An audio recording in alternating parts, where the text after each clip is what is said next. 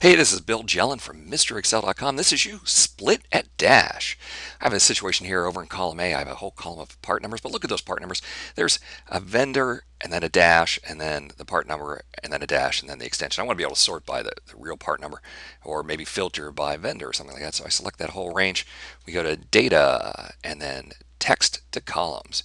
The data is delimited. In this case, the dash is called the delimiter. So we click next and we get to specify what the delimiter is. So I click other and then type the dash.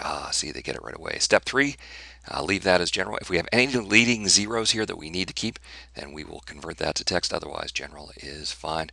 And then where do we want it to go? Well, I actually want this to go out here to F2. So we'll click the little reference item there and come back.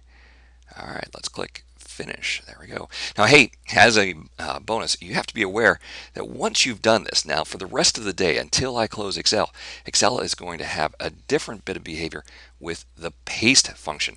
Now, let me switch over to Notepad here, and I have some. You see these part numbers are here in Notepad. If I Control C to copy those, come back to Excel.